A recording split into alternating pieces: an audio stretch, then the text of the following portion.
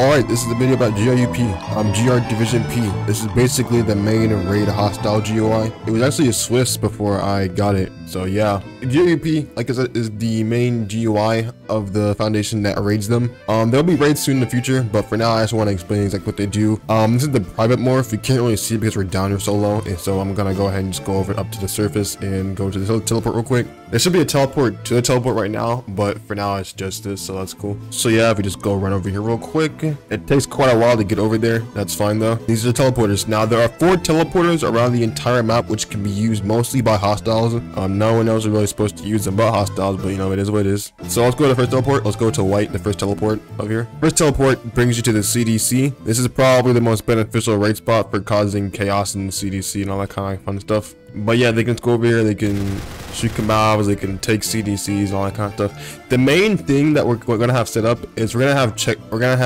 kind of like a domination kind of style gameplay. Well, I'm not sure if being a Russian at this time is the best idea, but if you want to be a Russian, you're not cool. There will be a checkpoint in the CDC and entrance gate, sector 2, the destroyer outside and ENT outside. The 2 ones that will automatically be given to the foundation hostiles is the CDC gate and sector 2. The CDC will have to be captured by combatives, which will be an interesting process. You know, SD can just do that. And the blood lake, heavy contain will also have to be a thing that's beneficial to the captives. ENT is the one thing that's beneficial to the hostiles, so everything is kind of even where they can go whenever they can have. Yeah, it's all even to what they want. So I guess I'll go ahead and explain the rest of the morphs here and what they do. Like I said, this is the private morph. The privates get I did not want that, but whatever. I don't want all these AKs and ACRs, but whatever.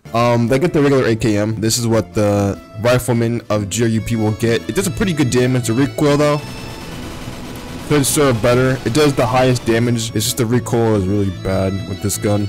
Next thing, actually, it's a power first class, yeah. So that's corporal. These are Lance Corporal morphs. You know, they're pretty, you know, more original than more. I wouldn't say original, but okay, they get the AKM-S. Pretty good. Just has a lower recoil. Has a lower recoil than the AKM, but it's still a pretty good gun to have. Next up is morphs. Take a look at the morphs. Apologies for that. Let me just take a look at the morphs. Scroll. These are what all the sergeants get when they first start off. I'm pretty sure they get the fucking the AK-103. This is what they get. You know, nothing really special. Should give them a scope or something. But this is generally what they get for that. Like I said, higher damage. Pretty cool gun for them. Yeah, these are what the sergeants, junior sergeants are gonna be looking like. So yeah, that's that. Let's go ahead and move on to the next one. This is the lieutenant morph. Yeah, you know, it's pretty spiffy. Ignore that. I had to fix that. Pretty spiffy morph. You know, the lieutenant morph. Pretty spiffy. If you just ignore the clipping, I'll fix that later. They get the at this point they will start getting the AK-102, which is again a very low recoil gun, but it also is a high damage gun. It's one of the best guns. Pretty much equal to the ACR. Yeah, it's basically the GRU version of the ACR that they get. This is what lieutenants will get. You know, pretty cool. Yeah, let's go ahead and move on to the more high caliber ones. Let's go like the divisions. Morph me GRU.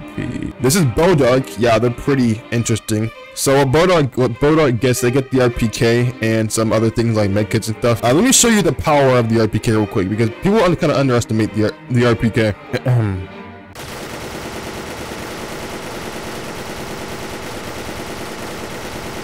This does almost 50 damage for a headshot, by the way. This is not a regular like just run-of-the-mill gun. This is crazy. This is a crazy gun. 50 damage. This is what they get. So if you want to be a machine gunner for the Russian army, yeah, this is probably the best. This is probably the best way to get it. Anyway, yeah, that's cool. Next up is the Spetsnaz. I know everyone wants to be a Spetsnaz here, so I'm gonna just go over that real quick. The Spetsnaz. These are Spetsnaz. I'm gonna give them like a black uniform or something along with the other GRU provisions. But yeah, they get the AS Val. If I can just find it in here. Oh, here we go. They get the AS Val.